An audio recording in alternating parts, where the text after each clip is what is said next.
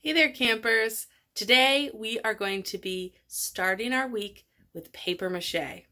It's messy, it's gooey, it's kind of gross, but don't worry, we start with a dry activity. We're going to build up our forms with recycled objects before we dive into the gross stuff. I'm so excited for today. Come on.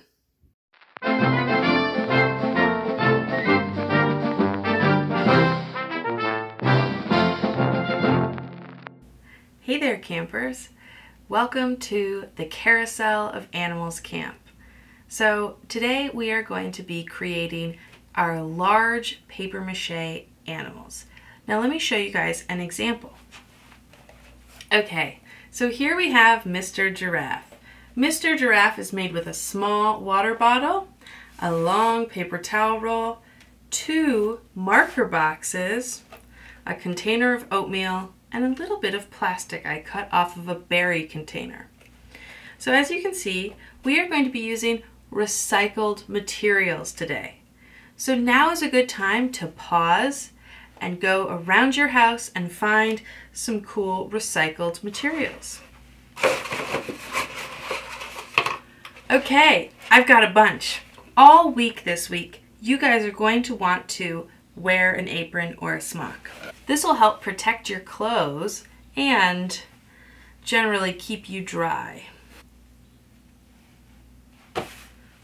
All right, I'm also working in a space where it's okay if I get things a little bit messy. I'm actually in my basement where I have an art studio set up for both of my children and for myself. So I paint over there, they paint over here. Anyways, this is a good spot for us to be working today because if I get a little bit of stuff on the floor, it's no big deal. I'm also going to need to find some newspaper. Can you find some newspaper somewhere around your house? Go ahead and pause if you need to and find some newspaper. If you don't have newspaper, old magazines will work just fine. So now it's time to open my box and find my masking tape.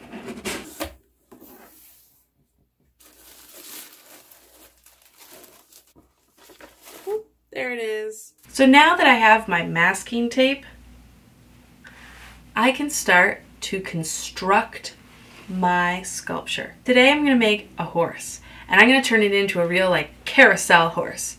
It's going to be a little cutesy, a little odd in its proportions based on what I have, but that's okay because this project is all about using your imagination and finding form within these recycled objects' shapes and creating form and making something that is special to you.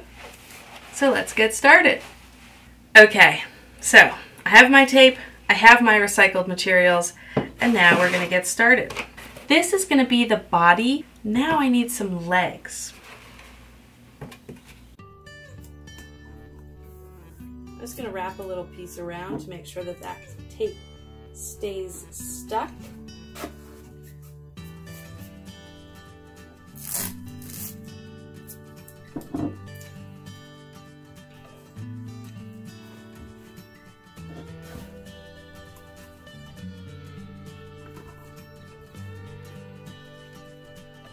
Okay, so for the last leg, I'm actually going to have it do that, you know, that kind of thing.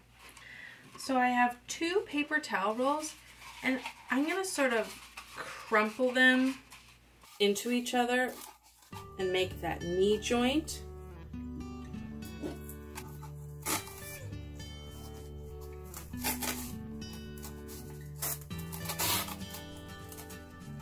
And you guys, you have a whole roll of this tape.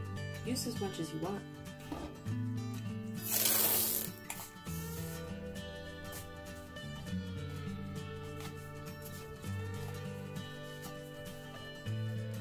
Okay. And now I'm going to put this here because you see, ooh, this way we'll get a little bit of gesture in our horse.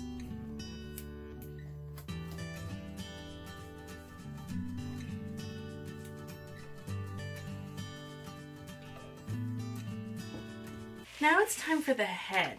I'm actually going to just use some of this newspaper and this shape, this sort of box right here. and scrunch it up.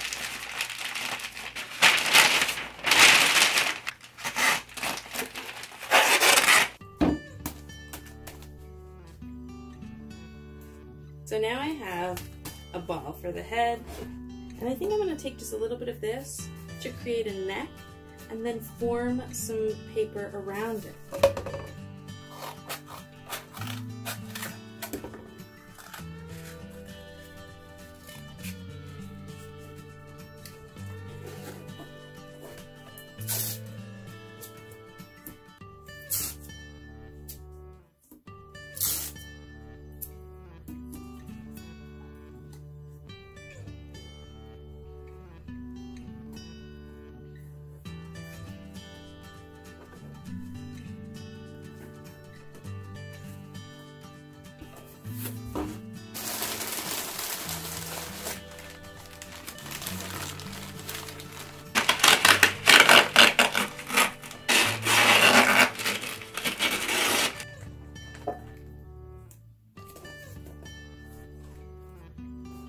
Now remember, you can always fill gaps with a little bit more paper.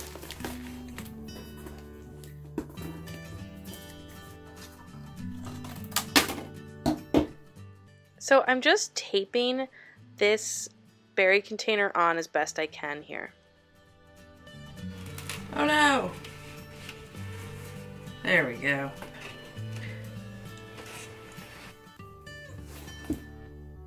Okay, every horse needs a rump. So you can see here I'm using the lid of the berry container that I cut in half, and then I'm going to form sort of a nest of newspaper around it.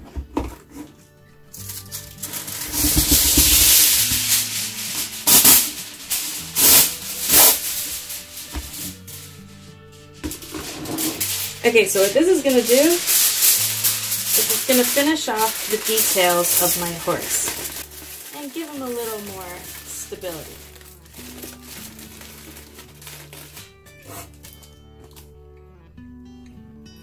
It stands. I am going to use it to make the ears because it's just so easy to mold. Cheers.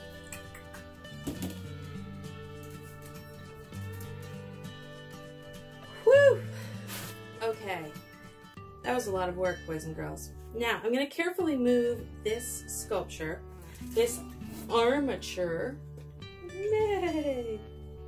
I really like how this turned out. So now I'm going to rip up some newspaper. When you open up the paper, if you rip along the seam,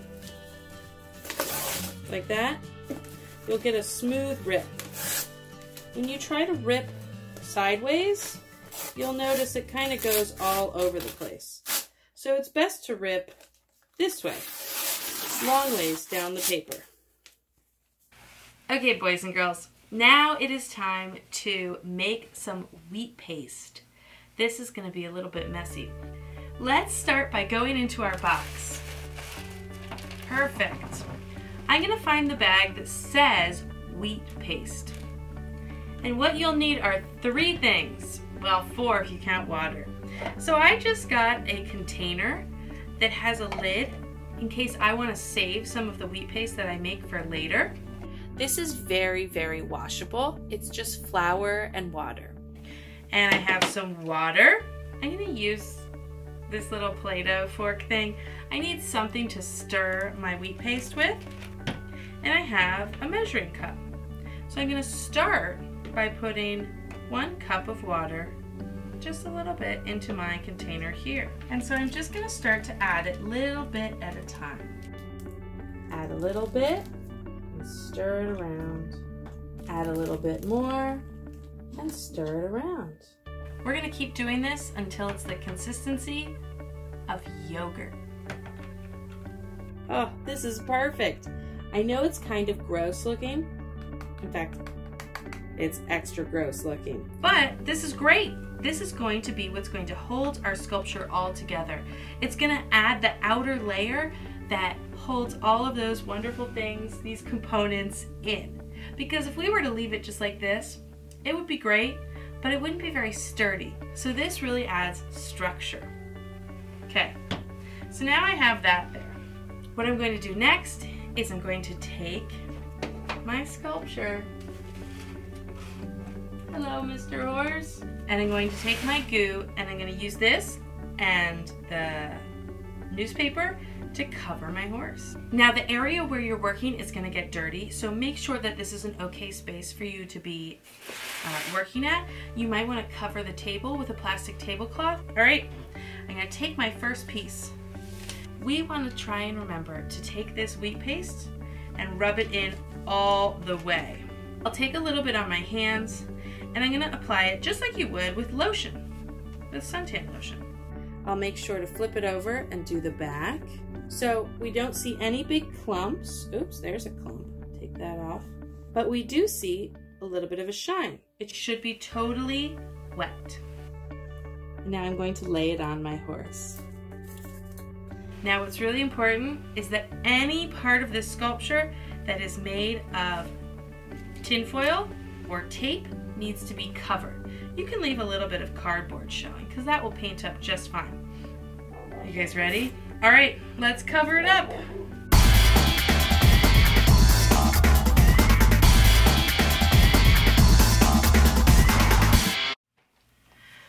Hey campers, I'm starting with this side and I'm going to do this whole side, give it some time to dry, and then I'm going to flip it over. I'm also starting with big pieces of newspaper and I'm going to work my way down to the smaller pieces for the details.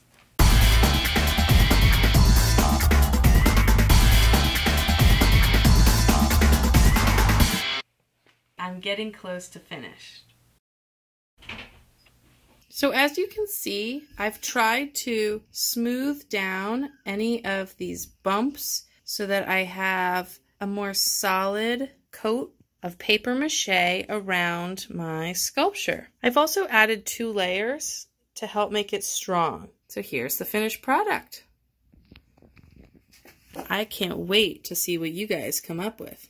Okay, so now that I'm done with this guy, I'm going to take my wheat paste and dump all of it out into the trash can. I'm also going to wash my hands really well. The wheat paste can go in the trash can, and it's okay if a tiny bit gets in your sink. The plaster that we use later this week is not washable, so make sure that that never goes down your sink. But today, a little bit of this in the sink, no problem. Just not a lot. Put most of it in the trash. Great job today, campers. This was not an easy project. I'm so excited to see what you guys come up with. All right, bye-bye.